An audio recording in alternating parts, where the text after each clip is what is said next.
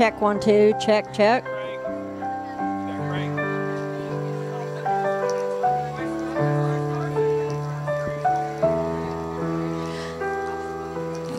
Welcome, everyone. Hey, how many of you have been here already this week? So the first night, we had our own Drew Pace. How awesome. Yeah. And then we had Pastor Ben Jameson from Fuma. Yeah, amazing. He's my old pastor and friend, so that was really cool. Then last night, how about the Deans? Yeah, yeah. And Pastor Scott David brought a word, didn't he? Yeah. Those rocks, I was worried for a minute, like. I know. No, I was like, where is he going with this? I'm ducking. No, I'm so excited. I'm really excited for tonight. I'm really excited for tonight because this is world-class music right here. But more than music for a concert, they're going to lead us into worship. We came here to worship the Lord, not to sit and watch a concert tonight. So I'm going to pray us in, but I'm going to ask that you get on your feet if you're able, and we're going to worship tonight. We're going to participate. We're going to honor him because he's worthy of worship. So, Father God, I thank you. I thank you for these absolutely sold out servant ones who lead us week after week into your presence, God. Through their worship, they lead us beautifully, God. We thank you for their talent and their laid down lives and what we don't see. What we don't see and how they prepare and they practice and they come and they serve you, Lord, and serve us. So, God, tonight we thank you for them, but we thank you, God, that we get to gather in open air and praise your name and not fear and not worry about what's going to happen to us. We're free in this nation and we get to worship you, God, so we're going to worship you. We're not going to hold back. We're not going to let the rocks cry out because we won't. We're going to worship you because you're worthy of our praise, God.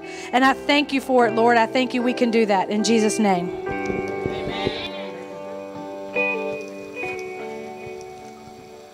How are y'all doing this evening? All right. Y'all better get ready.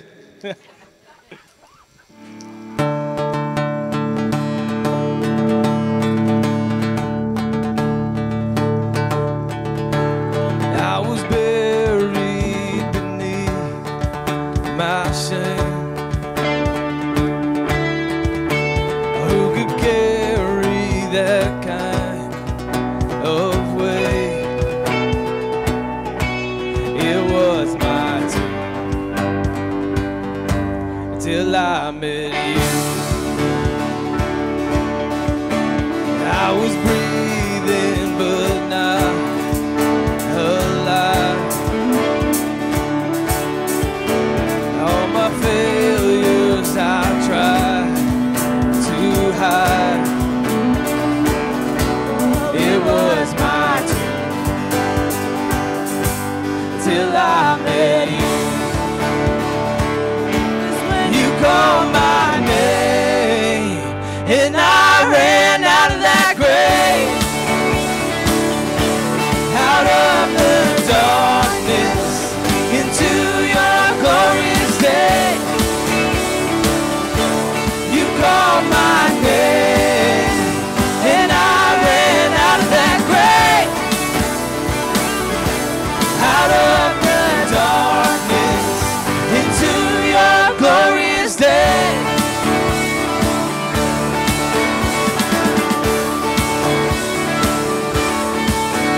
Now your mercy has saved my soul,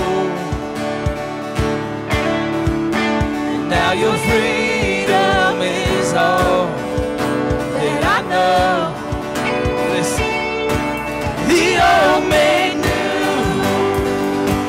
Jesus, when I met you. Oh, what a day! It's when you called my name, and I ran out of that grave, out of the darkness into your glorious day.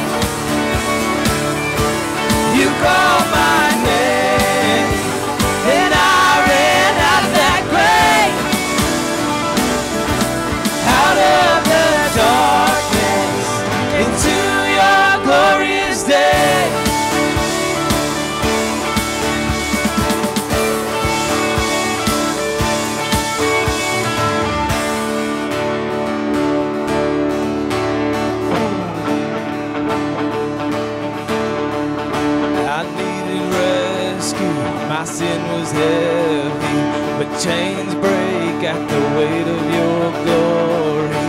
I needed shelter, I was an orphan. Now you call me citizen of heaven.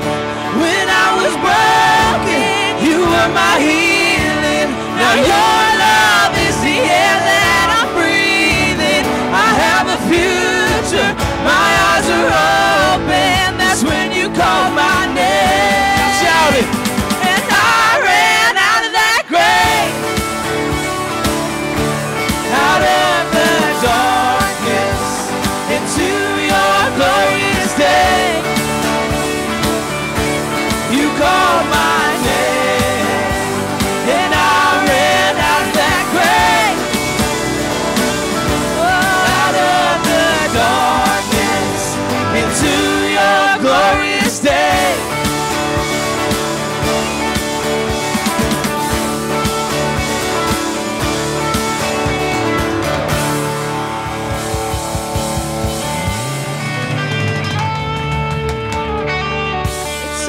I love that song so much, but I can't jump up here or else everything shakes.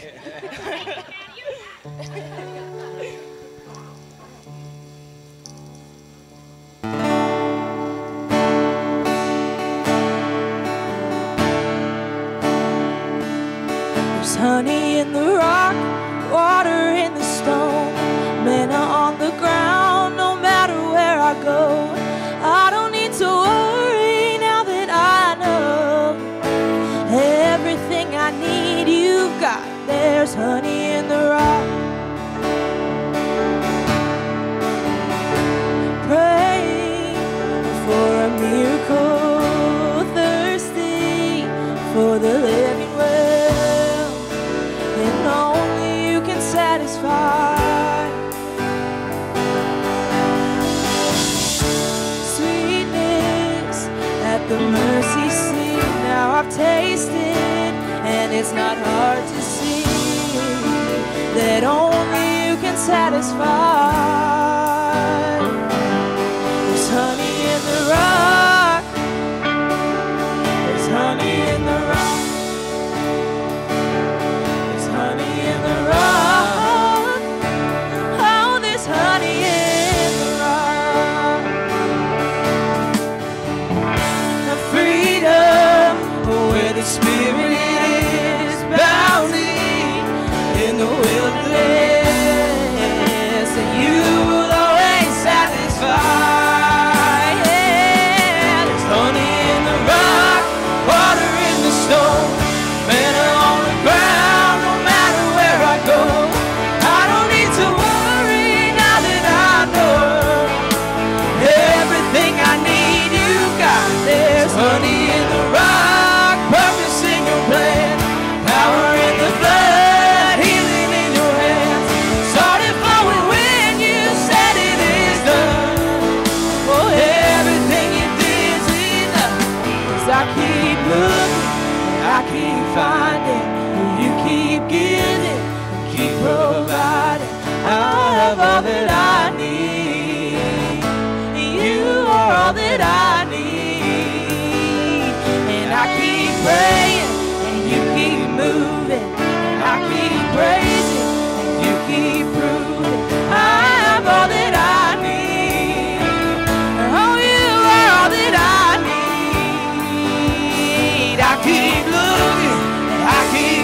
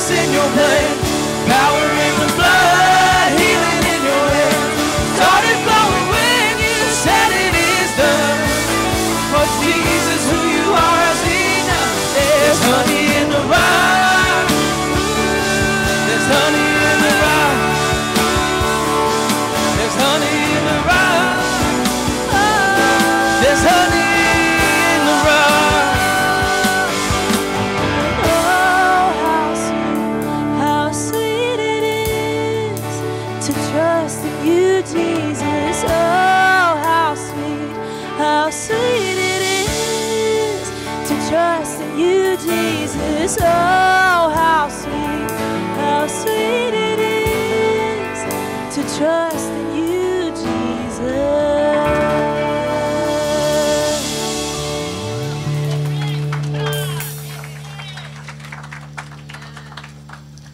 It's such a blessing to be here this evening with y'all. I guess we're doing the offering. I'm pretty sure like normal. I guess we'll do it now. Sounds like a good plan. No, that's a negative 10-4. Guess we ain't doing that tonight. 10-4.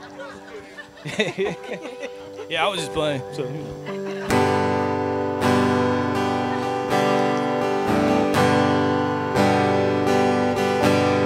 Our fight is with weapons unseen.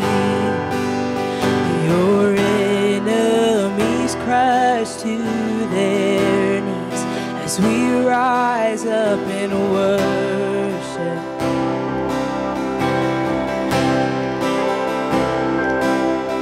When trials unleash like a flood, the battle belongs to our God as we cry out in worship.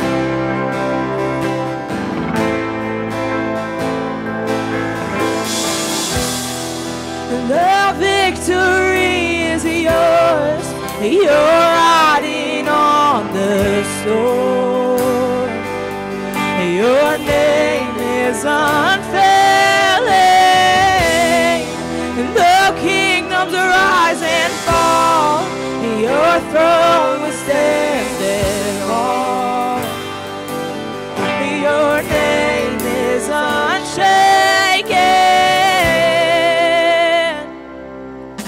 What hell meant to break me has failed, and now nothing will silence my praise. I will cry out in worship.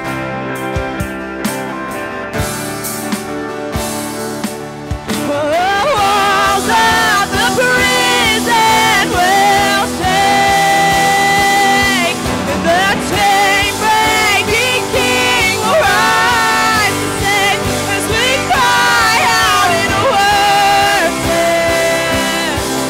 Oh, yes, the victory is yours. You're riding on the storm. Your name is unfailing. The kingdoms rise and fall. Your throne stands in awe. Your name is unshaken. You roar like thunder. Nothing can tame the God all powerful, all powerful. We pull down heaven with shouts of praise, the God all powerful, all powerful. You roar like thunder. Nothing can tame the God all powerful, all powerful. We pull down heaven with shouts of praise, the God all powerful, all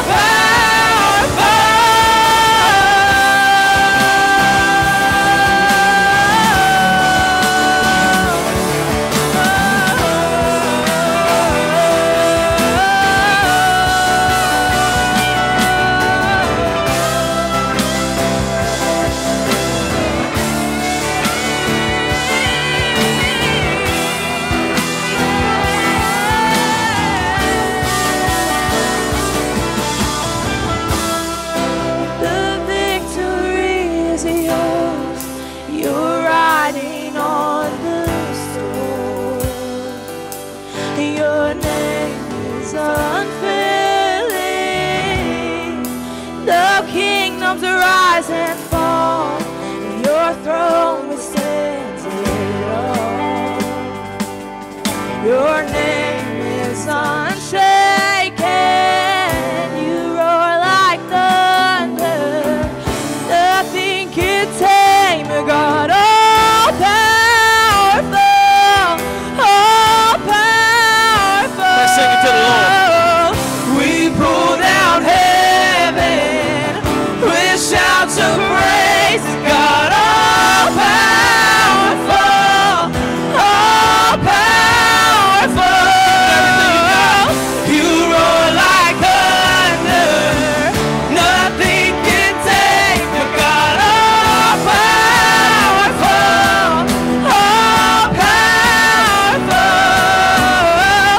We pull down heaven with shouts of praise to God. All powerful, all powerful.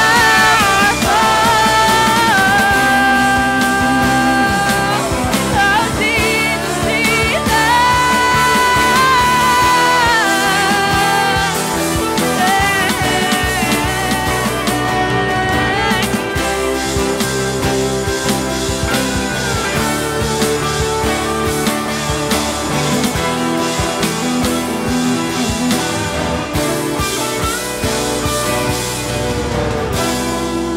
The victory is yours. You're riding on the storm. Your name is unfailing. The kingdoms rise and fall. Your throne stands it all. Your name is unshaken. The victory is yours. You're riding on the storm. Your name is unfailing. The kingdoms rise and fall. Your throne withstands it all. Your name is unshaken.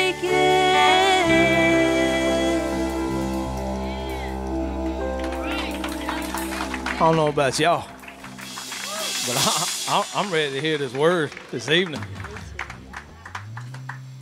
Father, we just stay in an attitude of worship as we approach the word, Lord. I thank you, God. I thank you for Miss Stacy Fincham, the word she brought last year about Pilate standing before the truth, Jesus, capital T, the truth, and asking what is truth. Tonight, God, we come and we're gonna sit before your truth tonight. God, would you open our hearts to hear and receive in Jesus' name? Amen.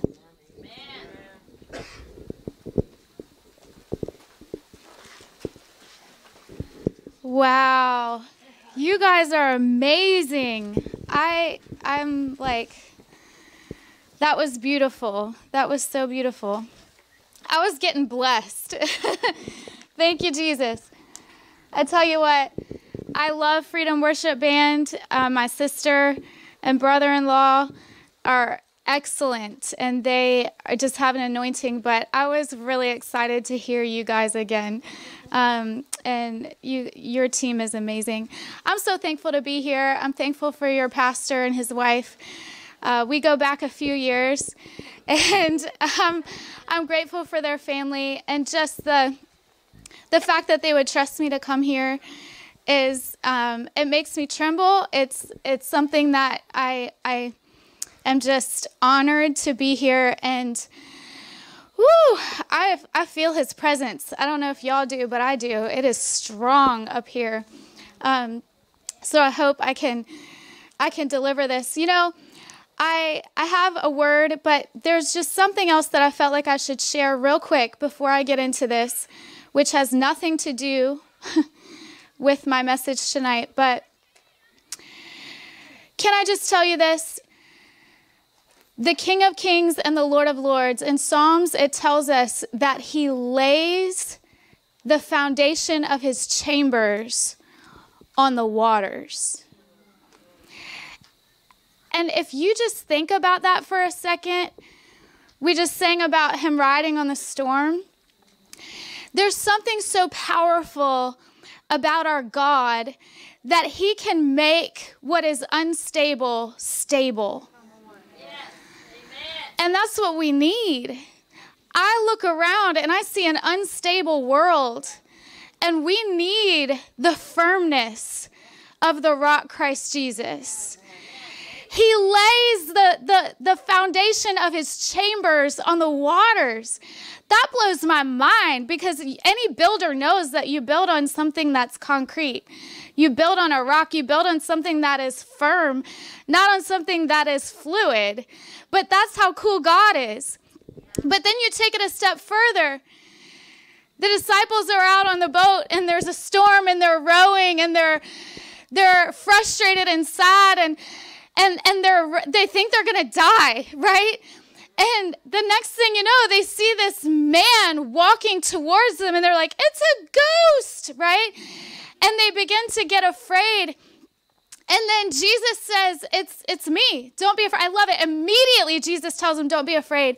He doesn't want us to walk a second in fear. And so Peter says, if it's you, bid me to come on the water. Now, that's a pretty gutsy statement right there. I don't know about you, but that wouldn't have been my choice. I would have been like, if it's you, Jesus, get here quick, right? Not let me come to you on the storm. But he's like, if it's you, bid me to come. And Jesus says, come. Peter did not walk on the water. He walked on the word. Because the word is what makes it stable. The word is what brought concrete to that water and let him walk on there. I'm telling you, we go through such storms in life, and what we need to do is get a hold of a word. You need a word to get a hold of. And you stand on that word, and you keep that word with you, and when everything is shaking and the storm is coming and it's blowing and it feels like you're just going to topple over, you keep your feet planted on that word. Because who is the word? But the word became flesh and dwelt among us. Amen? It's Jesus Christ.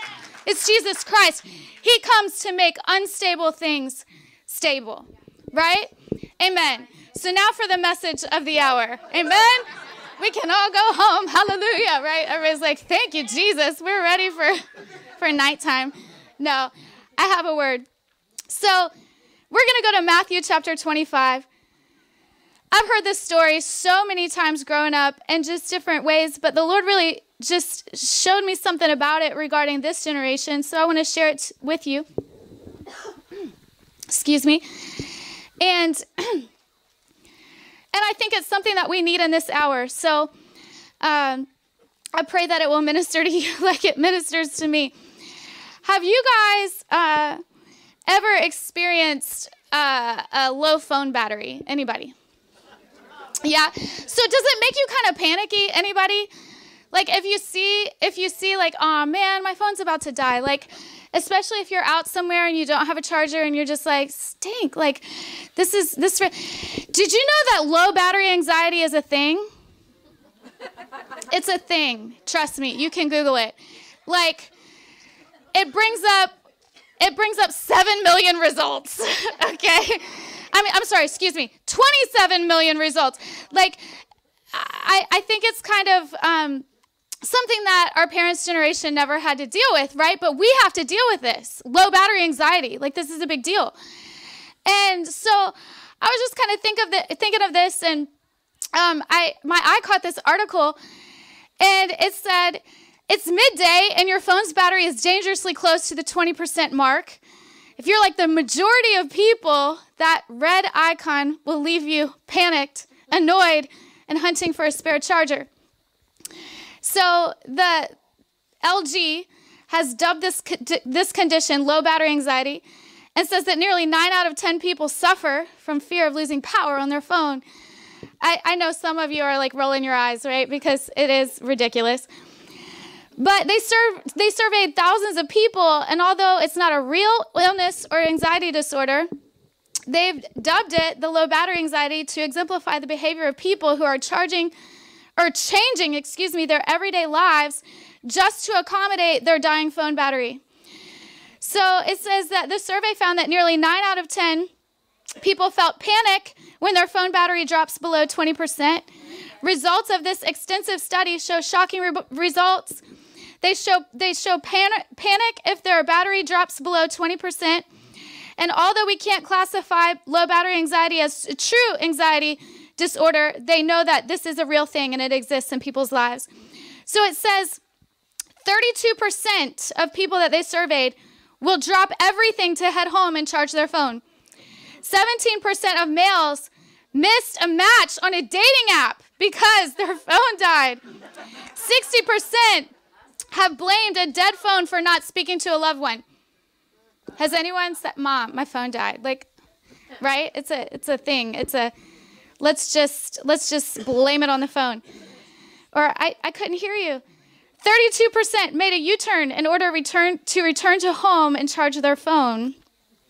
71% won't lend their charger to someone else, even if it's their backup charger. 33% have delayed a date or a meeting simply because they had a low battery. So they had to charge it before they could leave. And so they said that some of the symptoms are asking a total stranger to charge their smartphone. That happens. Arguing with a significant other because of an unanswered call or text. Ordering something at a bar or a restaurant just so you can use the power outlet to charge your phone. Secretly borrowing someone else's charger, or owning 3 or more smartphone charging cables. So I thought that was hilarious because I was like, wow, that's quite a picture of the world that we live in today, right?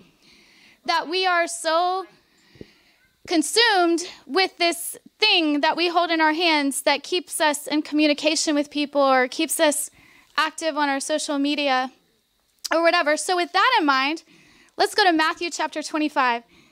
It says, then the kingdom of heaven, starting verse 1, shall be likened to 10 virgins who took their lamps and went out to meet the bridegroom.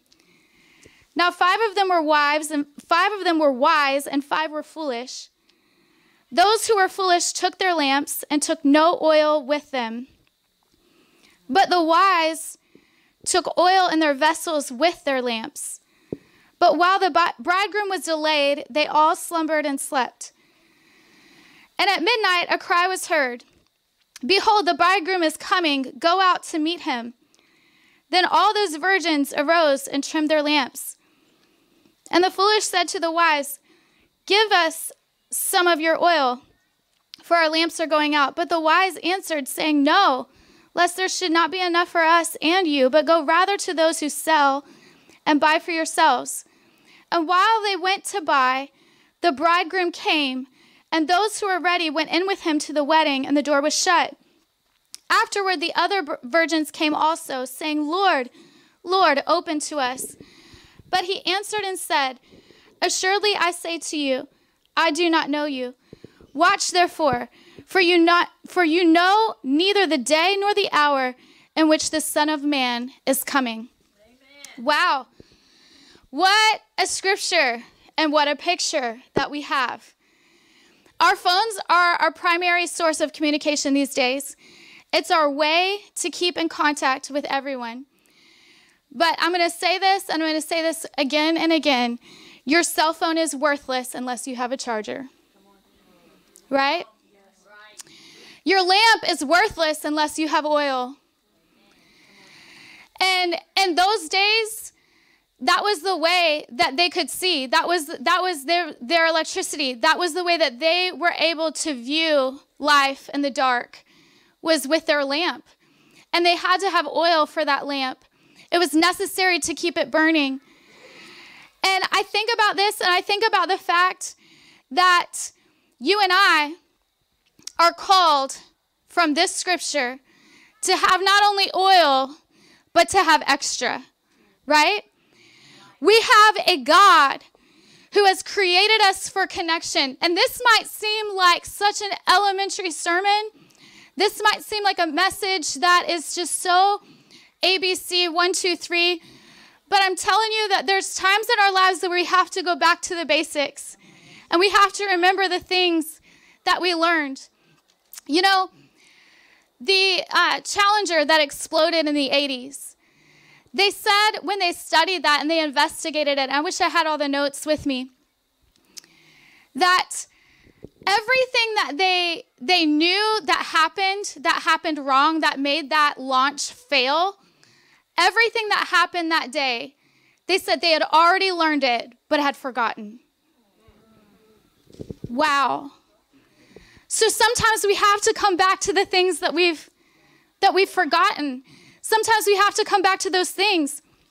And we have a God that's created us for connection. You know, we can look at the things that are going on in this world, and I think all of us could say that we never realized it was going to get here this fast, this quick, right? And there's many people who are buzzing around and talking about the Antichrist. But as the church, we should be looking for Jesus Christ. Amen? We keep our eyes fixed on the one who's coming. And he's coming at midnight. He's going to come in an hour that we don't know. The scripture just told us that. And he's going to come back for a bride that's ready and waiting for him. He's coming back for those of us who have oil in our lamps, but we also have extra. We're also there with the extra oil in our lamps. We have, Jesus wants us to be connected to him. He wants us to be plugged into him. I want you to think about this. Too many these days are disengaging. Maybe you see it. Maybe you see it in your family. Maybe you see it in your home. Maybe you see it in some friendships. People that used to be so close to Jesus. And now it's just kind of a ho-hum thing. If I'm there, I'm there. If I'm not, Getting maybe kind of blasé about it.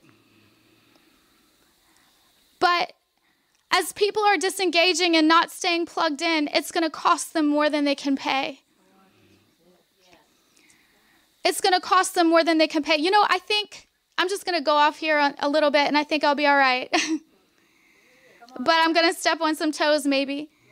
I think one thing COVID did do is expose how sick the church really is.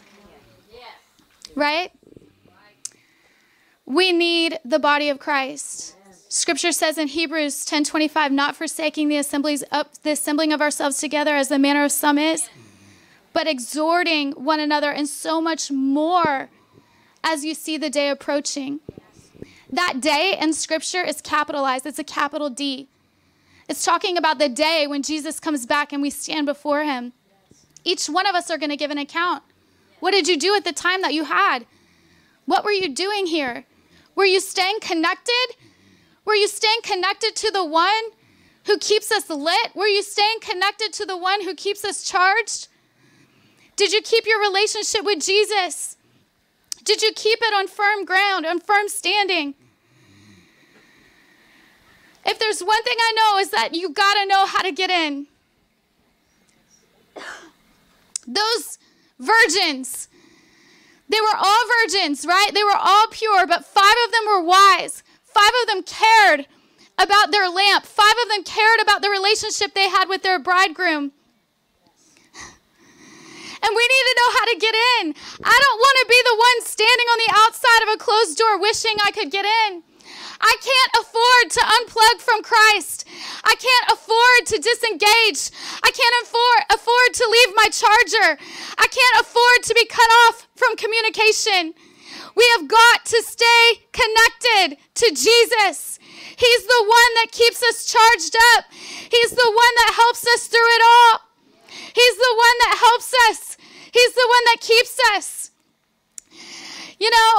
I know sometimes we can be like, man, I'm a grown adult, but you start to feel the tears coming. Don't hold it back.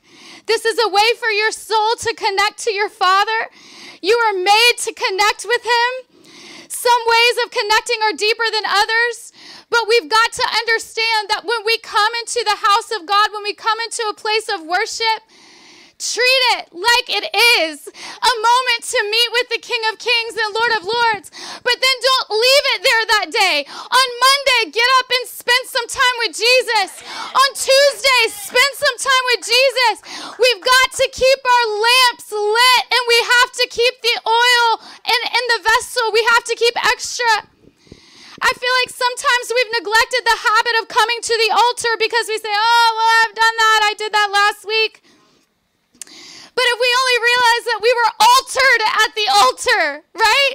There are things about us that get altered where Jesus is like, well, let's fix this part and let's hem up this area and let's fix this and scrub this area and let's keep this. But the altar is important. We can't just decide, well, I've been a Christian for this many years, so that's just a thing of the past. No, keep it fresh. If there's anything that you can realize about a relationship is that you've got to keep at it. You've got to stay in the mix, right? You've got to stay involved and stay engaged. It's a relationship with Jesus that we have. I love it. You know, Jesus isn't coming back for some prostitute. He's not coming back for some weekend lover that only decides to pay attention to him on Sunday. He's not coming back for a bride that says, oh, well, it's not Wednesday yet. Like, do we really need time together now? No, he's coming back for a bride whose heart burns for his. Whew. You study in Revelation and you read how his eyes burn with fire. And we've got to get back to the place, church, where we get locked in the gaze of his eyes and we begin to burn like he's burning. You see, the King of Kings and Lord of Lords has done all that he can to win our affection. And he's done all that he can, and he's never stopped pursuing you. Don't stop pursuing him. I want to encourage you tonight in this tent under these stars to say, go after Jesus, because it's in those moments that we get oil. It's in the moments that we press in. You know, when they make olive oil, when they make oil, it comes from the pressing of the olives. And sometimes it's just not fun, and sometimes it hurts, and sometimes there's other people doing things that you would rather be doing today, but Jesus is calling, and he's nudging your heart. Woo. Somehow, some way, and I'm not saying here, just the church in general, for years, the church has desperately tried to get people to connect to a pastor or a person, and that's great. Do it. But we need to connect to Jesus, because that can only work for so long. I can't answer your prayers. I can't fill you up. I can't meet your needs or hear your heart's deepest cries. Woo, we can't just have the look but deny the power. You can have the phone all day long, but if it doesn't have any power, what good is it? What good is it? And that's what 2 Timothy said. He said, but know this. Well, this is a long list. In the last days, perilous times will come. I think we are in the perilous times. If anybody doesn't know, I'm just going to tell you we're here. For men will be lovers of themselves. Have you ever heard of so many selfies? Like, woo, first let me take a selfie. Lovers of themselves. I think we can check that off the box. Lovers of money. Well, that's been for a while. Boasters, proud, blasphemers, disobedient to parents, unthankful, unholy, unloving, unforgiving, slanderers, without self-control, brutal, despisers of good, traitors, headstrong, haughty, lovers of pleasure more than lovers of God, having a form of godliness, but denying its power.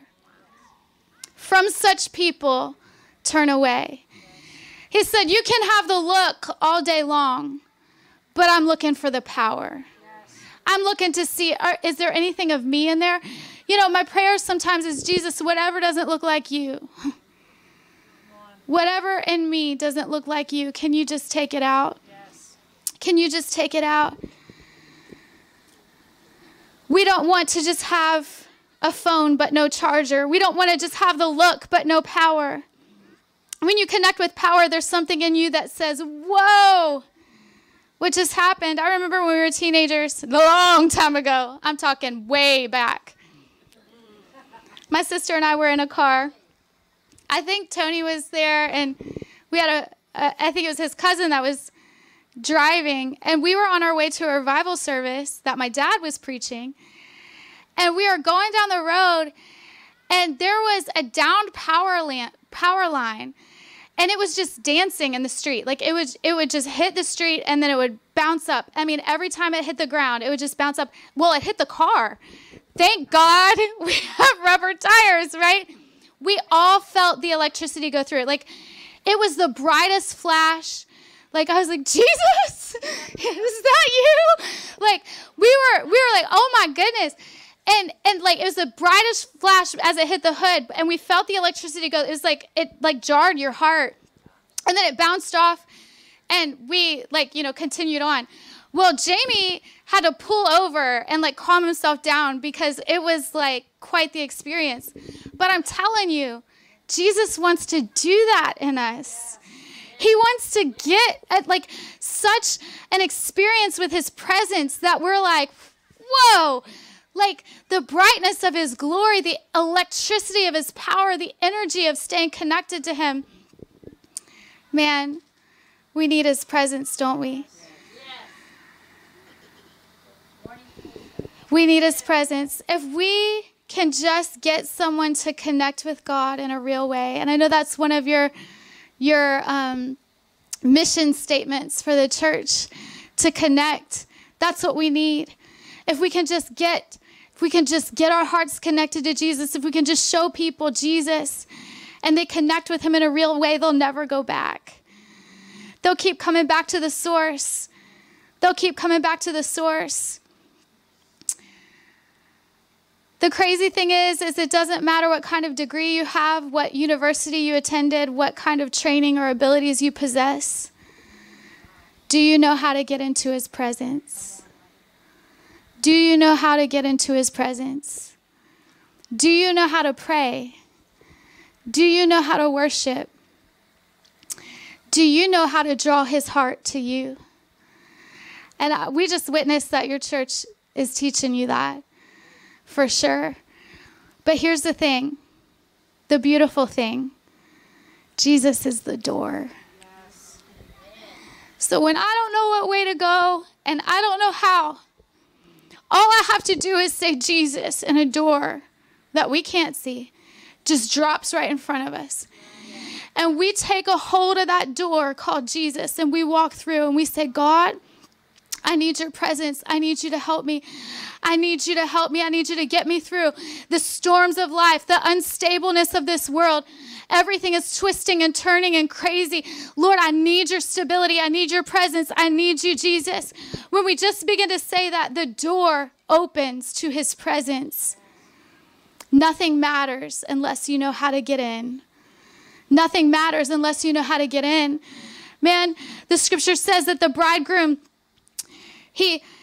a cry went out at midnight, and they heard that the bridegroom was coming, and they all arose and they trimmed their lamps. And then the foolish said to the wise, give us of your oil. And the wise said, no, lest there should not be enough for us and you, but go to those that sell and get some for yourself. Here's the thing. We just read that 71% of people are not going to lend their extra charger to anybody. But could we get that way spiritually?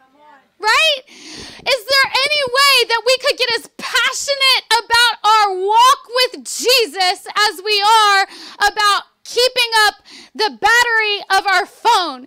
Because in the whole scheme of life, what really matters is our relationship with Jesus.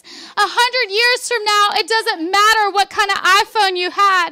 100 years from now, it doesn't matter anything that we're doing. It matters that we had a relationship with Jesus and we knew how to get in. It matters that we were connected. These foolish virgins, they were just blasé about their relationship with the bridegroom. They were not ready. And they said to the wise, give us of your oil. But they said no. And I'm telling you that when you spend time with God and you have an intimacy with Jesus, it's attractive to others. And they'll come to you and they'll be like, oh, would you pray for me? Anybody get that? Would you pray for me? And then you spend all this time praying for all of these people. And it's like, you know what? I said this to somebody one time. I had house sat for them, went over and took care of their animals and helped while they were away and helped take care of everything. And while I I was there, I was just like, you know what? I'm going to anoint this house with oil. Shh. Y'all are not going to invite me to house sit, right? So I was like, in the name of Jesus, I'm praying over their doors. I'm praying over all the entrances of their house. And I'm just like, glory of God, come. And so then we were talking, and she was just explaining some of the difficulties that they were going through and this and that. And you know what? I just got irritated. I just got mad at that moment. And I just said, you know what? I've done it. I fasted. I have prayed for you. I have anointed your house with oil. When are you going to do something? And they were like, and I'm like, all I hear about is how hard this is. And I'm like, I have given all I can give. But at some point, you need to take ownership of this and say, this is not okay.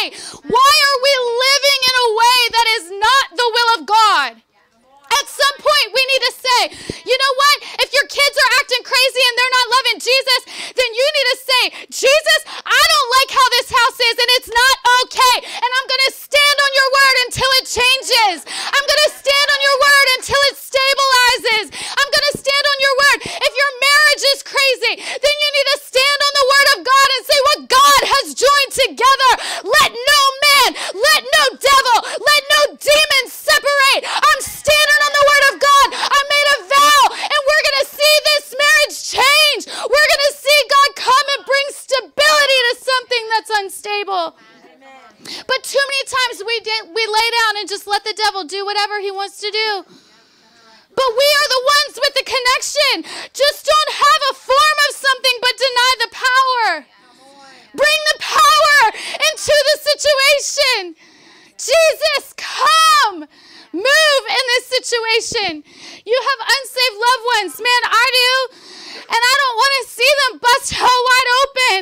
I want to see them get touched by the glory of God. I want to see their lives changed. So what do? We stand in the gap and we say, it is not your will that any should perish.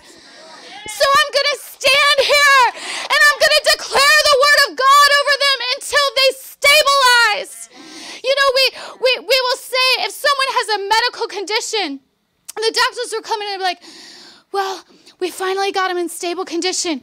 All their vitals are beginning to stabilize, and then it's like a relief, right? Because when things are off and blood pressure is going crazy, it causes all kinds of problems, and people, you just don't know if they're going to make it. Well, here's the thing. The devil wants to keep us in an unsteady, unstable condition where we're just constantly all over the place. But we need to, in the name of Jesus, say, stand firm. Stand firm. Maybe you need to speak out loud and you need to declare to the enemy. You need to say, house, stand firm. Pillar, stand firm. Marriage, stand firm. In the name of Jesus, my family will stand firm. Maybe you need to speak to your bank account. Hold up your checkbook. Do we even have that? Hold up your cell phone. Open up your bank app, right? Keep that thing charged. And you got to yell at it. You got to speak to it. You got to say, in the name of Jesus, stabilize this. Amen. Wow. What would happen if we treated our relationship with Jesus like we do our phone, checking on him in the morning, right before we go to bed, all throughout the day? Come on, I'm guilty too. I know. It's so easy. But what if every time we picked it up, we thought, wow, where's my oil? What if every time we picked up, do I have the extra oil? Jesus, I need you. Jesus, I need you. I need you. I need you. I need you. I need you first. You see, here's the thing. You'll get out of your Christian walk what you put in it. Right? Just like anything else. I mean, you can halfway exercise. That's what I do. I'm like, okay, I did 10 things. Yay! And then I'm like, wow, why didn't anything change? But that's what we do with Jesus, right? We're just flippant about it. And they were like, oh, look at that person over there, really getting touched by God. But Jesus doesn't want to touch me. Yes, he does. Press into him. Don't just have an appearance of loving him. Love him. Just settle it. Love him. Some days you don't feel like it. Trust me. But you just tell yourself, self, Stacy, I command my soul. That's what David did. I command my soul. Man, you don't just get married one day, tell them I love you, walk down the aisle, have your honeymoon, and then never, ever, ever, ever, ever make an effort. It doesn't work that way. It doesn't work that way. Why would we ever think that we can do that with Jesus, say a prayer at an altar, and then walk away and never put any effort into your relationship with him? Whew. You can't coast on someone else's relationship. Somebody else is not going to be so willing to give you their charger. Someone else is not going to be so willing to give you their oil because it costs something. It takes time. You know, it takes time to charge your phone battery. It does. At some point, you have to connect to the wall. At some point, you have to do that. And we're okay with that. We completely understand that. We get that. That's something that we absolutely understand. And we're even willing to put off going somewhere or doing something until we have that charge that we need. So why wouldn't we do that with our daily walk with Jesus? What if we did that? What if we spent some time to get full with the Holy Spirit? What if we had time in the Word? What if we had time in worship? What if we said, you know what? Every Sunday, Wednesday, whenever else there's service, I'm not going to make my decision that morning of whether or not I'm going to go. What if we just said, you know what? This is who I am. If it's Sunday morning, Sunday night, Wednesday night, whenever it is, I'm going to be there because this is who I am. I'm working on this relationship with Jesus. He's all I am. He's all I ever needed. Don't get caught without your oil. Don't get caught without your charger. Don't be the foolish ones who had the door shut on them. You can't get in once the door closes. Man, we have to be ready. We have to have extra oil. God, make us wise. Let us stay plugged in. We need to realize, we need to say, Jesus, I need to stay plugged in. I need to stay. I want to live my life out of overflow. Not panicking because my battery's low, right? I want to stay so connected to the Holy Ghost charger who's constantly filling me up. I want to be ready. You see, all of us want the Super Bowl moments, right? But then we just don't want to show up for practice. But we all know that in order to get to Super Bowl, you've got to have been willing to put in the work, right? How can we ever expect to make a winning play on the field if we never put in the time? Jesus, I'll say it again, isn't after a paid lover, a prostitute, or a harlot. He's looking for the one whose heart burns for his. Revelation 2, verse 4, it says, nevertheless, I have this against you, that you have left your first love. If you read the first part of that letter to the church, they did everything right. They were doing all the things right. But you know what the title of that is? In my Bible, there's a little title that gives a little title of all the churches, and it says the Loveless Church. Wow. Wow. He said, you've done all of these things right, but this is what I have against you. You don't love me. You've left your first love. You've forsaken your first love. I heard this story, a true story. A minister who had reached the heights of becoming well-known and respected among churches and Christian circles. He had, unfortunately, had a moral failure, and it actually became very public. And so many years later, after a restored marriage and a restored ministry, he was invited to speak at a conference, encouraging young ministers and leaders. He got up to the microphone and tears began to pour down his face. And he walked up and he said, never lose your first love. He stepped back, and young ministers and leaders that were there waiting to listen to this man, poised, about to write notes, just wanting to hear what he would teach them. He stepped back up to the microphone, tears streaming down his face, and he said, never lose your first love.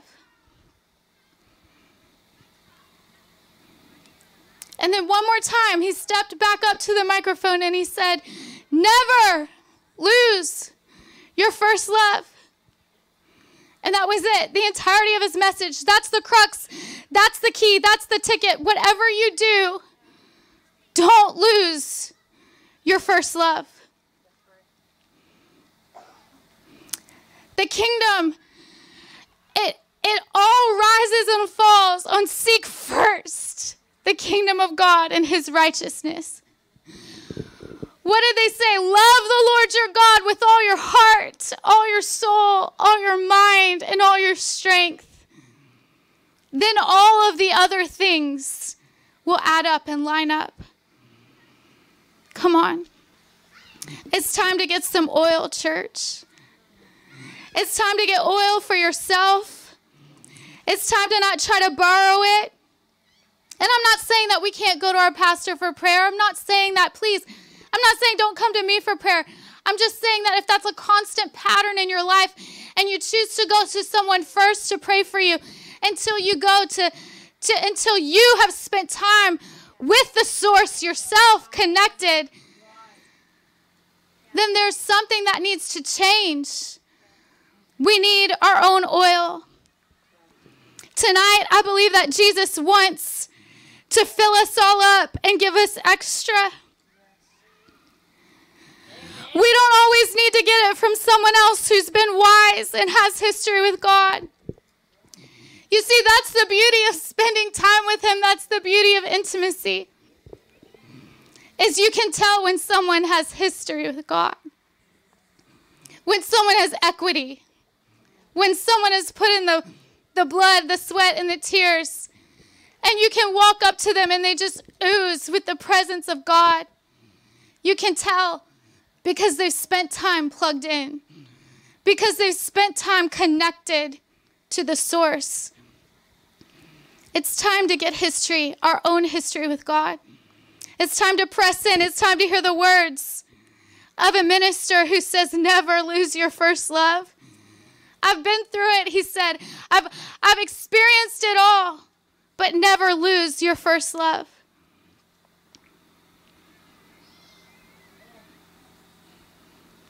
There's a old song in the worship team, if you would come. Don't worry, you don't have to sing this song. But you guys probably have heard this song. That old song called The Alabaster Box. And she sings and she says, you weren't there the night that he found me. You weren't there. You didn't feel what I felt when he wrapped his loving arms around me. You don't know the cost of the oil in my alabaster box. You see, when we get that oil and we have that extra oil, our lamps will be lit. We'll be ready when the bridegroom comes because our relationship is intact, because our relationship was something that we valued and we took care of. We'll be ready. We'll be ready. Other people might be like, wait, give me some of your oil. And you'll have to say, no, you don't know what mine cost. You don't know the mornings. You don't know the nights. You don't know the times that I got up in the middle of the night and laid on the floor. You don't know. You don't know the early morning or the late nights. You don't know the times throughout the day when I just had to get that connection back with Jesus and I had to plug in and say, God, something's off, something's not right, something's not working, and I need you extra. We live in a world that's extra, right? What if you and I were a little extra about his presence? What if you and I were a little bit extra about his presence and we just said, hey, I just got a text from a friend of mine and she was like, Stacy, do you ever think that Jesus is tired of me? And I'm like, never. And she's like, I've been extra needy lately. I'm like, he loves it. Trust me. Keep pressing in. Don't stop. He wants to hear your voice. He wants to hear your cries. He waits to be wanted. We have a world that blasphemes his name and speaks so lightly of him, blames him for everything. You see, that's the world that we live in. The accuser, Satan himself, is such a slanderer. He loves to accuse God to you. He loves to accuse the Father to you. Oh, well, if Jesus really loved you, then you wouldn't be going through this. If Jesus really cared, he's an accuser. Recognize his voice. He's accusing Jesus to you. He's good at it. We could easily just give in and believe those lies. Oh, if God really cared about this world, yes! For God so loved the world that he gave his only begotten Son, that whosoever should believe in him should not perish but have everlasting life. He did make a way. We have to take the time to take the way. We have to realize that there is a way. He didn't leave us here orphans. He said, I'm here. But the accuser loves to accuse God. He loves to accuse the Father. He loves to accuse your husband. He loves to accuse your wife. He loves to accuse your parents. Right? Amen? He's an accuser of the brethren. He loves to accuse your church family. That's who he is. But we got to put him in his place and say, no, I hear your sickening lies. I hear that accusing voice. Anytime you hear that accusing voice, step back. Who told me that? Where did that come from? Where was that birthed from? Where was that birthed from? You know what separates Christians from the world? Jesus said it in John 8. He said it in John 17. He said, sanctify them, Father.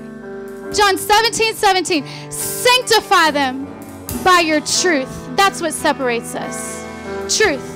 Truth separates us from the world. We talked about it last year, right? Pilate standing before truth, asking, what is truth? Truth is what separates us from the world. Jesus said in John 8, you are of your father the devil. He was a murderer from the beginning. He's a liar. All he ever says is lies. Just like Americans speak English, just like Germans speak German, just like Hispanic people mostly speak Spanish, the devil speaks lies. That's all he can say. Whenever he's talking, he's lying. And he loves to lie to us. He loves to lie to, oh, you've spent enough time. You've got enough oil. No, get in his presence. Pay the price. Get a hold of the oil. Press in.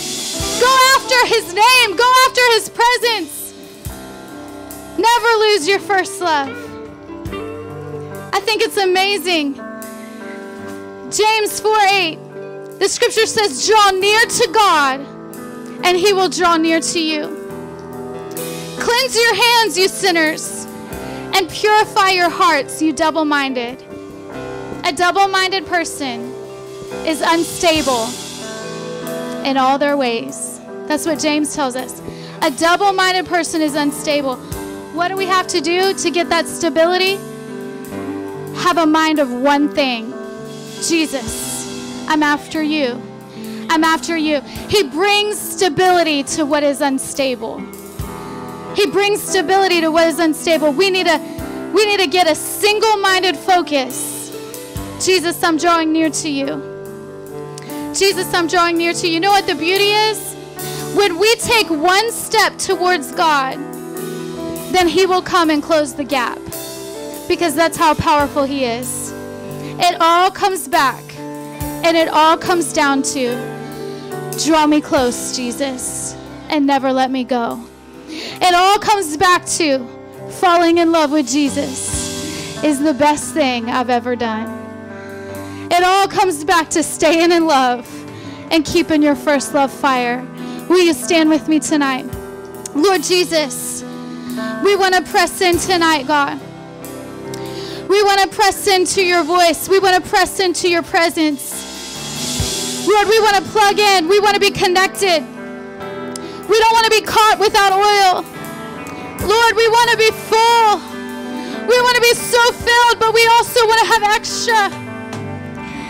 God, I pray in the name of Jesus that you would help us, God, as the body of Christ, as a church, that we wouldn't do all the things right and check all the boxes, but forget to fall in love with you every day. Lord, I pray a fresh love and a fresh fire.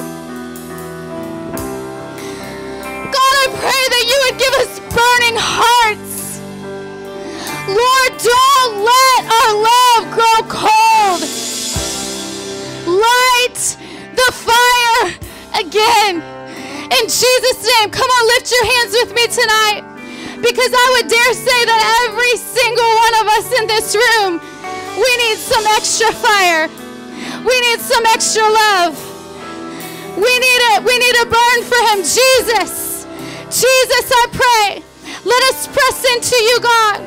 Lord, I pray that we would connect to you like we never have before. I pray that we would stay connected, God. I pray in the name of Jesus that every time our battery goes low on our phone, that we would think about the spiritual status of our life, that we would think about our connectivity to you. I pray in the name of Jesus that we would value the oil, and Lord, that we would choose to put in the time. We would choose, God, to spend the time with you that we need to get charged up and filled up, Lord. That we wouldn't be caught off guard.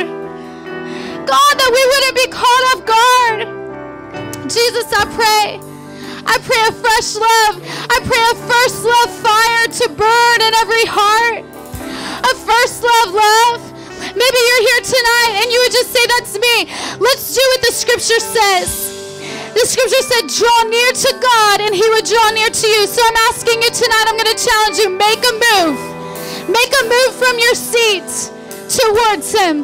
Make a move from your seat towards him, whatever that means to you. If you want to come to the front, if you want to take a step to the side aisle, whatever you need to do, but just make a move towards God.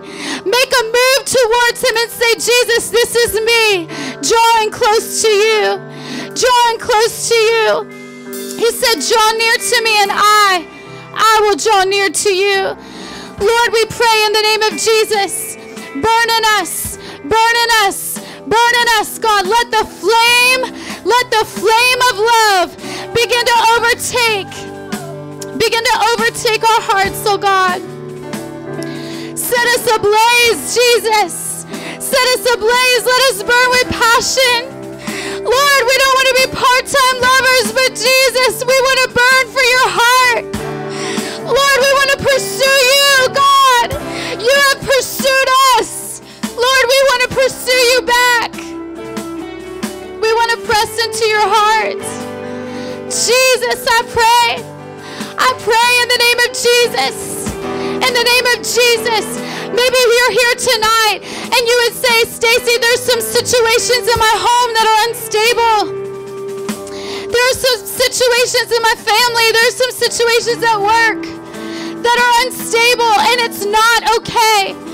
And you would just say, I need a word. I need a word that I can stand on. Would you just wave your hand and say, Jesus, I'm here. Give me a word. Give me a word that I can stand on, that I can walk on in the middle of the storm. In the middle of the storm. In the middle of the storm, bring stability.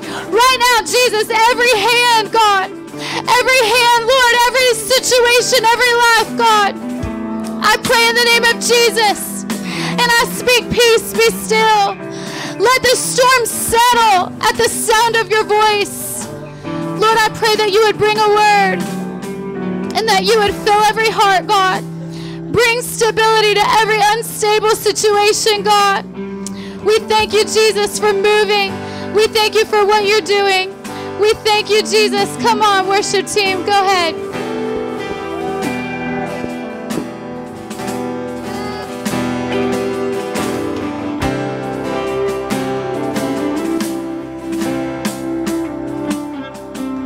Our fight is with weapons unseen. Your enemies crash to their knees as we rise up in worship.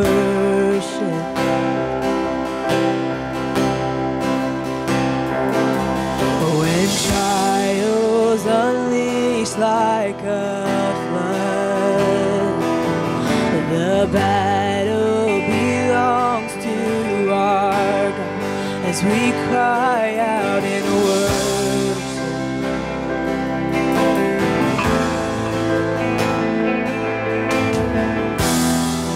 The victory is yours. You're riding on the storm. Your name is unfailing. Though kingdoms rise and fall, your throne withstands it all. Your name is unshaken. What hell meant to break me has failed, and now nothing will silence my praise. I will cry out in worship.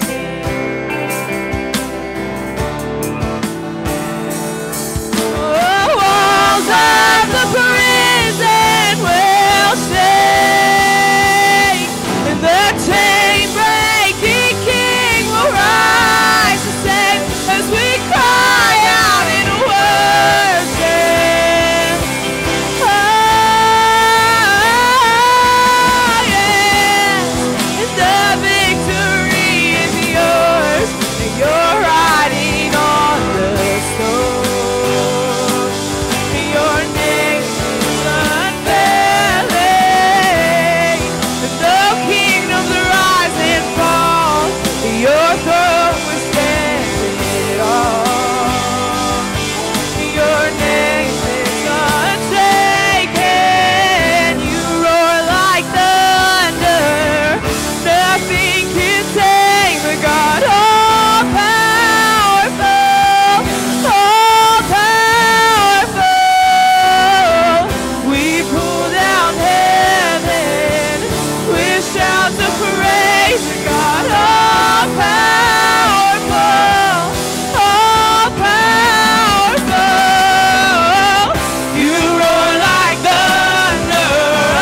Nothing can tame the God all powerful, all powerful. We pull down heaven with shouts of praise to God all powerful, all powerful.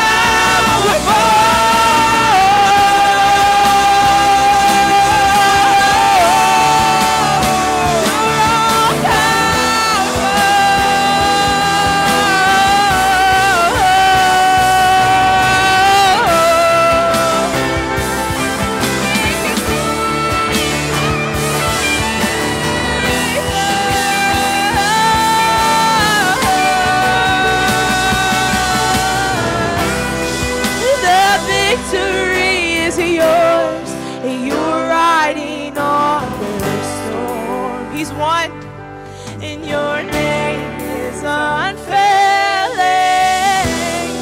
And though kingdoms rise and fall, your throne withstands it all. Your name is unshaken. I want to sing a song. We're doing another one. It's called Run to the Father, and it's been one of my favorite songs lately. And I think it's because the lyrics, they're so simple, but it says, I run to the Father again and again and again and again. And I think Stacy touched on it some, but Jesus wants you to run to him. He never gets tired of your hurt. He never gets tired of your strife. He does not get sick of your sickness. He wants you to run into his presence, into his healing, because what he has for you is so good. And if we just run to him, because I think sometimes we get scared and we think, no, he's done with me, because people get done with us, right? We're flawed and we think that God is flawed, but he's not. He's perfect. And he wants you to run. He doesn't just want you to come and pray. He wants you to run. He wants you to sprint into his presence and into his fullness and into his grace, because he's so good. He is so good. So I just think we should just sit in this time of worship. And if you need to leave, you can. But I know that there are people here, I feel it. They've carried burdens, and we just need to run to the Father, and we need to break those chains, because what we think of ourselves, our perception is wrong. He has so much freedom for us, and if we just run to him and we run into his freedom, he will break those chains off of us. Amen? We're free. Jesus, the victory is his. He's won. Our fight is with weapons unseen. We fight with prayer. We do not need to win this battle. He's got it. So if we just run to him, he'll keep us safe. So I encourage you to just listen to the lyrics and lift your hands, even if you don't know the words. Just sit in the moment. I've carried a burden for too long on my own, and I wasn't created to bear it alone. And I hear your invitation to let it all go. Yeah, I see it now. I'm laying it down, and I know that I need you. I run to the Father, I fall into grace. I'm done with the hiding, no reason to wait, 'cause my heart needs a surgeon, my soul needs a friend, and so I run to the Father again and again and again and again. Oh, oh, oh,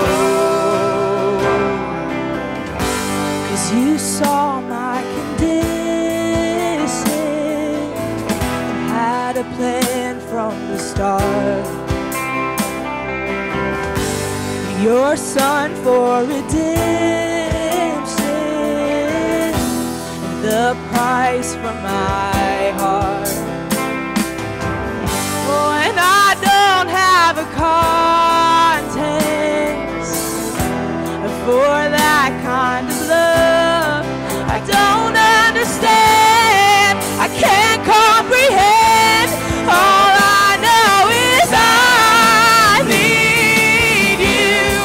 I run to the Father, I fall into grace. I'm done with the hiding, no reason to wait. My heart needs a surgeon, my soul needs a friend, and so I run to the Father again and again and again and again. Oh, oh, oh, again and again and again and again. Oh,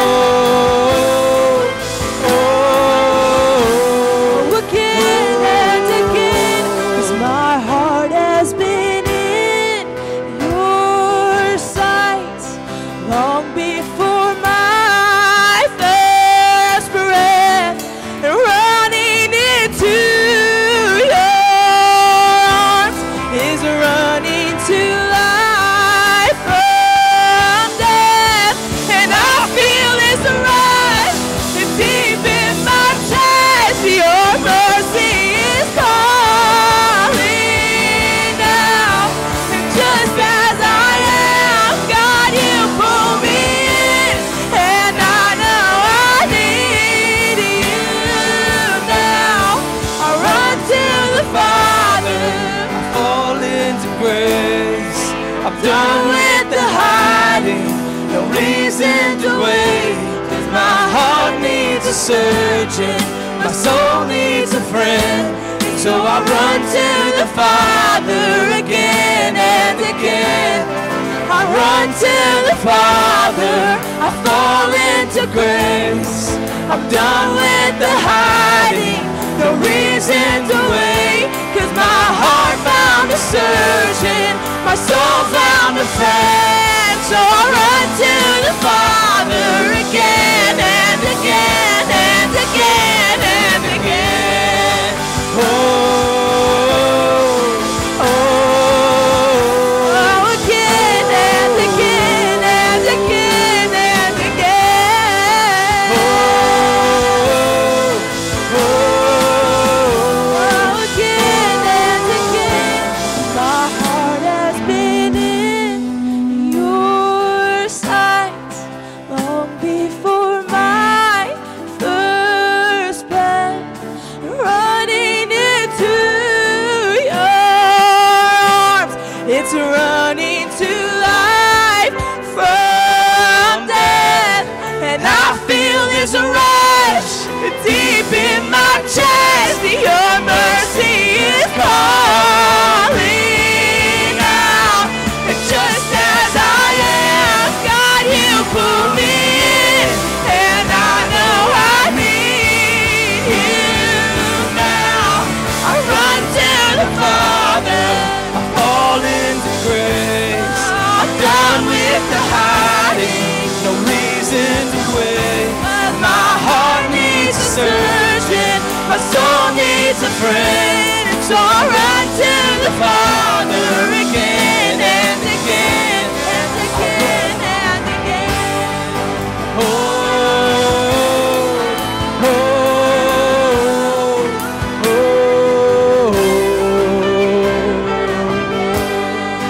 oh, oh.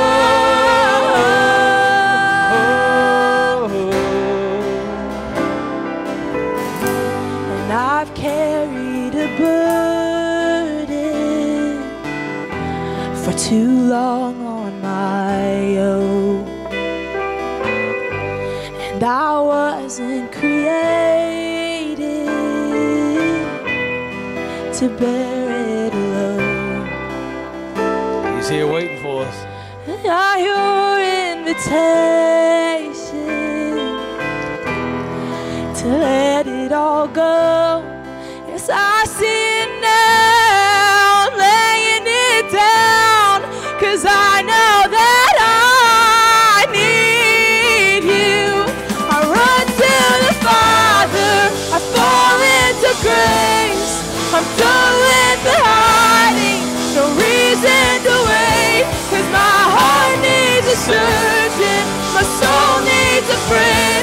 And so I run to the Father again and again and again and again. Oh, oh, oh, 'cause you saw my condition, had a plan from the start. Your Son for redemption, the price for my heart. And I don't have a context for that kind of love. I don't understand, I can't comprehend. All I know is I need you. I run to the Father, I fall into grace.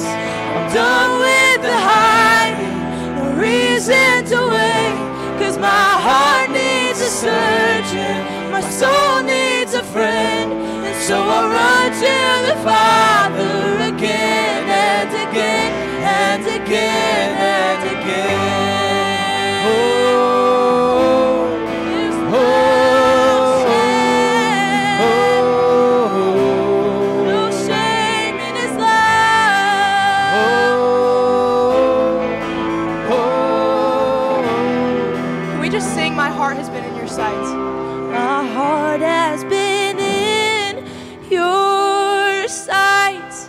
long before my first breath, and running into your arms is running to life from death. And I feel this rush deep in my chest. Your mercy is calling out, and just as I am, God, you pull me in, and I know I need you now. I run to the Father, Fall into grace. I'm done with the hiding, no reason to wait. My heart needs a surgeon, my soul needs a friend, and so I run to the Father again and again. I run to the Father, I fall into grace. I'm done with the hiding, no reason to wait. Oh, and my heart found a surgeon, my soul found a friend, so I run to the Father again and again and again and again. Oh, oh, oh, again and again and again.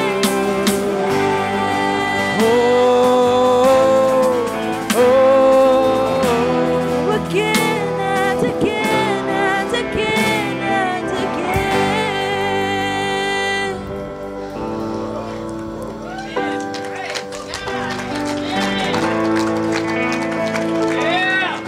I hear Jesus saying, linger. Linger. But don't just linger at your chair. When the man at the pool of Bethesda had laid there all those years in the same spot, Jesus asked him, do you want to be made whole? Then stretch out your hand. Right? Like the withered hand, stretch out your hand. The man that lay by the pool, do you want to be well? Everyone, do you want, like when he told the man, the one that they brought in, it was a paralytic.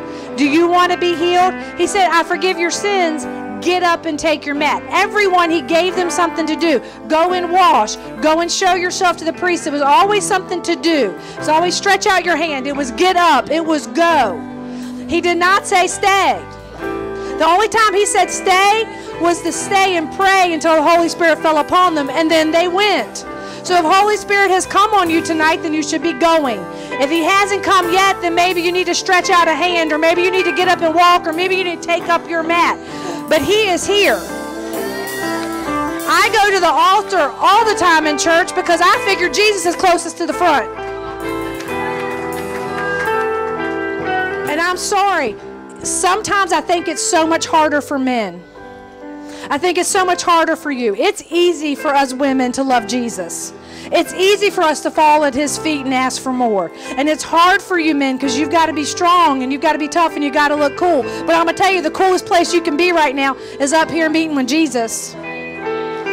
Run to the Father. He always asks us to do something, to make another step. And I'm so proud of Maddie. She stepped out and just led you all a minute ago and shared her heart. That was an act of faith. That was an act of obedience to share and to continue that.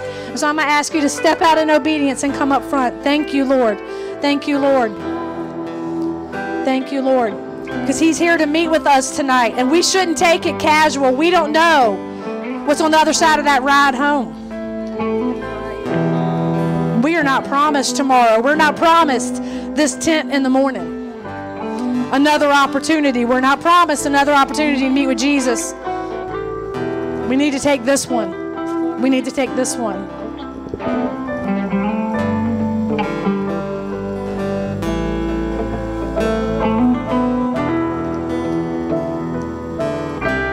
My heart has been in your sights long before my first breath, and running into your arms is running to life from death.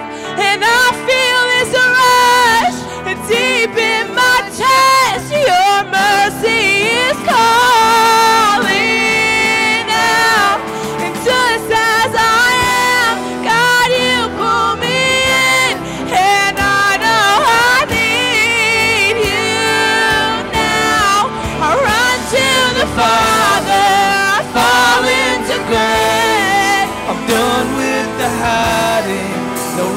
reason to wait.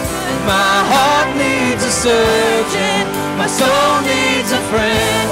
So I run to the Father again and again and again and again. Oh,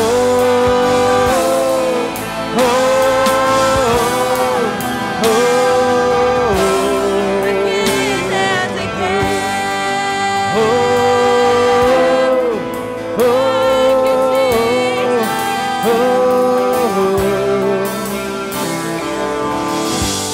You saw my condition, had a plan from the start.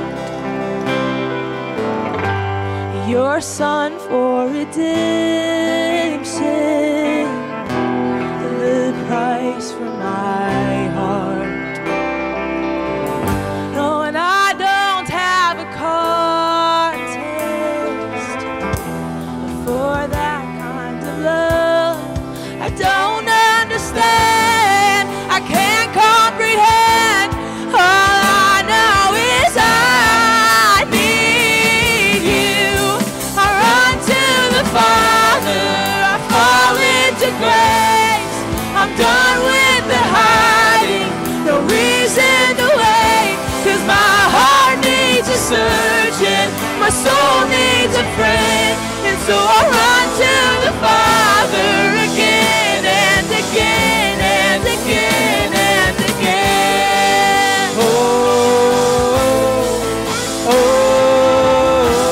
Oh, again and again and again and again.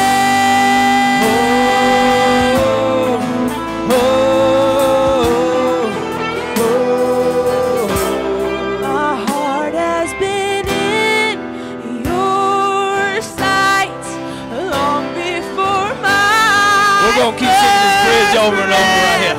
This is what you need to running do. into your arms. Y'all sing it out. Running to life from death, and I feel this rush deep in my chest. Your mercy is calling out.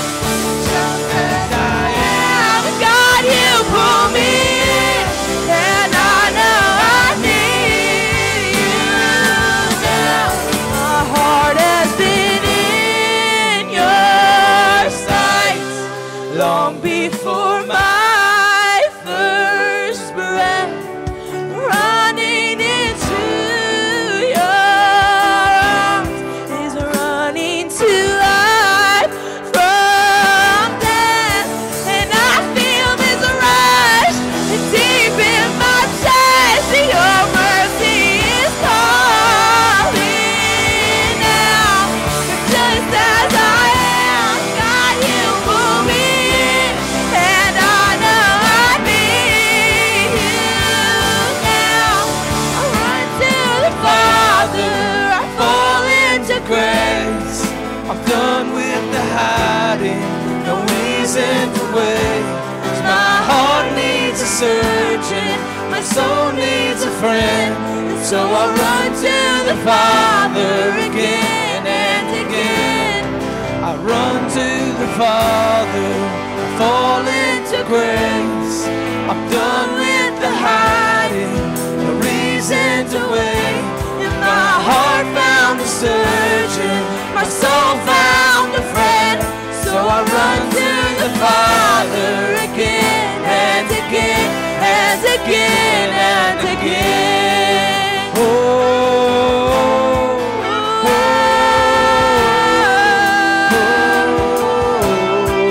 oh, I'm so thankful that we serve a God that we can run to again and again. He knew our condition. He saw it from the start, but he had a plan. He sent his son to save you and to save me. He had a plan for you. He had a purpose for your life, and he wants you to run into him. He wants you to feel his freedom. He wants you to feel his peace, because what he has for you is so good. And I'm so thankful that he knew what I was going to struggle with. He knew it, and he still sent his son. He knew that I was going to be a sinner.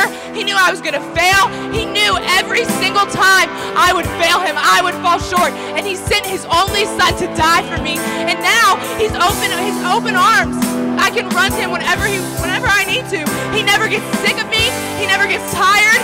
I can just run to him, and he wants me to run to him. Not only can I, but he wants me there. And I'm just so blessed by that tonight. That is so amazing. And I'm so thankful that we have this community and we can all come out and do this. But I just really want us to think on that. The fact that we can run to the Father and that we need to be ready for when he comes back, because he's done all this goodness for us. He has so much good for us.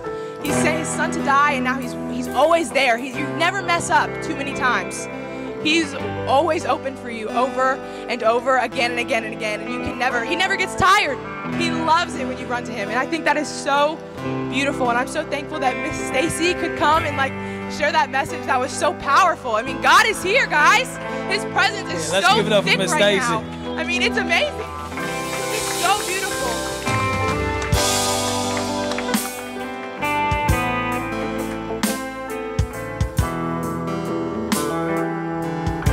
Also just so excited for our church, we have these 2 new staff members. I think that God is really gonna do something, this is so exciting. Can we get excited for that? That is crazy. He is here and he is changing lives. I believe that he is doing things right now. I have faith that those people that you've been praying for, that your prayers are gonna be answered in Jesus' name. He is gonna answer them. There's gonna be healing, there's gonna be peace, there's gonna be restoration in relationships, because that is the God that we serve. He is all powerful. He is all knowing, and he loves you. He loves you so much that he is willing for you to run to him over and over and over again. So we're just going to sit in his presence. We can have people pray. I mean, if you just want to sit and appreciate God's goodness with me, that's what we're going to do. I mean, I'm not sick of this song yet, so we're going to redo it from the start. And obviously, if you have to go, if you need that you have a place to be, something to do, you can. Feel free. There's no pressure. We're not holding you here. But if you want to just sit in God's goodness and experience his presence for a little bit longer, because I know I do. I love this feeling. It's so good and fulfilling and warm. So we're going to sing this from verse 1. I will tell y'all one thing. If you have never been in his presence, it took me a really long time to get there. But once you decide to do it, now is the time. Do not wait. Do not put it off. He's here. He wants you to come here. This is your place. It took me a really long time to do it. Don't worry about who's next to you. Don't worry about who's looking at you. This is between you and him. What he has for you is so good. It's so good, I promise, because I sat in that chair my whole life. I've been a pastor's kid my entire life, and I sat there and I didn't step into the potential that God had for me because I was worried about what other people were thinking. And let me tell you, once you do, it is so freeing. Once you just realize how amazing he is and how perfect he is, it's scary, sure, but if you need to come, there's no judgment here, I promise.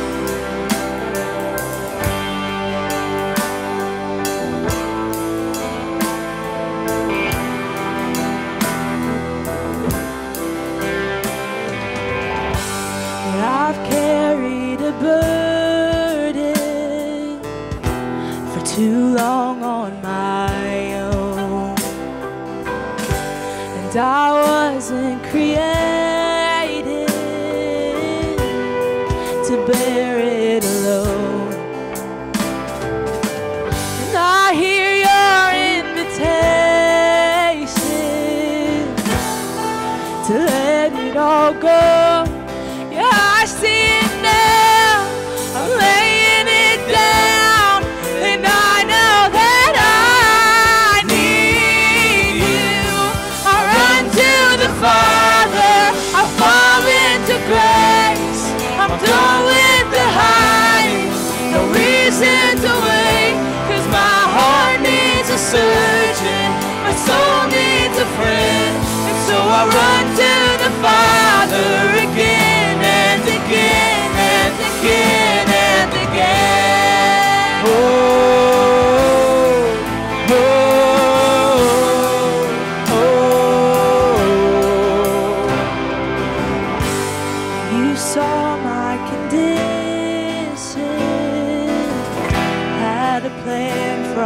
start.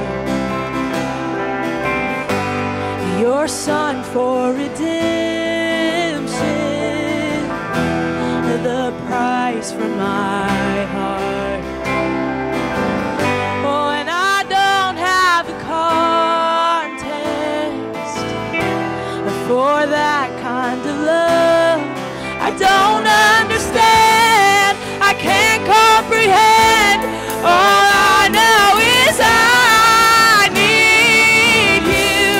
I run to the Father, I fall into grace. I'm done with the hiding, no reason to wait. 'Cause my heart needs a surgeon, my soul needs a friend. And so I run to the Father again and again and again and again. Oh, oh, oh, again and again and again and again. Oh, oh, again and again. 'Cause my heart has been in your sight long before my first breath, running into your arms is running to life from death. And I feel this rush deep in my chest. Your mercy is calling out. Just as I am, God, you pull me in. And I know I need you now. I run to the Father, I fall into grace. I'm done with the hiding, no reason to wait. my heart needs a surgeon, my soul needs a friend. And so I run to the Father again and again. I run to the Father, I fall into grace. I'm done with the hiding, no reason to wait. My heart found the surgeon, my soul found the friend. So I run to the Father again and again and again and again. Oh, oh, Oh, again and again and again and again. oh, oh. Again and again and again and again.